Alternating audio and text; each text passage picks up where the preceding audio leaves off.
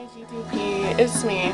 So I decided to do a vlog talking about something that I already talked about, but I don't think people really fully understand. So just let me get this out to you so it can like go through your mind. You'll be like, oh, I get it. Okay. So yeah, hold on, let me change the shit because I don't really feel like listening to pink. Look at them beans. Okay, so yeah, I don't sign on to GTP a lot, okay? And when I do sign on, I don't really check my messages.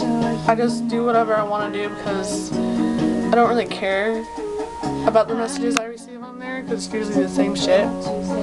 And it's really not worth my time to read because I already know what it says and it's just dumb. So mostly every single message I get, I'll just delete it. I won't read it. I won't. I'll just like highlight it. If it has like the hey how you doing sexy kind of thing going on, I won't read it. I'll just delete. I don't even care to read what else it says, you know, because I don't really enjoy being talked to like that. Yeah, and most of the messages I receive is just like friends asking how I'm doing, and honestly I only have one thing to say, that like I'm good. I'm always good. If I have something bad going on in my life, I'll write about it. You know, if I have something exciting, I'll write about it. So if you want to know how I'm doing, read or watch my blogs. Don't message me because it's just going to be the same thing. I'm good. And honestly, those two words aren't really worth my time of writing. It's not that I don't care, it's not that I don't like you, because I do. I love you all very much. You're all my bestest friends in the whole world. It's true. You believe me, don't you? Okay, so yeah. But there is one person on here that I would just like to say, leave me the fuck alone. I've never replied to any of your messages. So why do you insist on writing me paragraphs and paragraphs of stupid shit that I don't care about? So you just need to shut the hell up. I don't care about your life story. I don't care about the stupid disco party you were at. I don't want to watch the video. I don't want to have anything to do with you because I don't know you. You're 29 years old. You look weird and you creep me out. Okay? I don't really judge people, but you're worth judging. Leave me alone. I don't care what you have to say to me.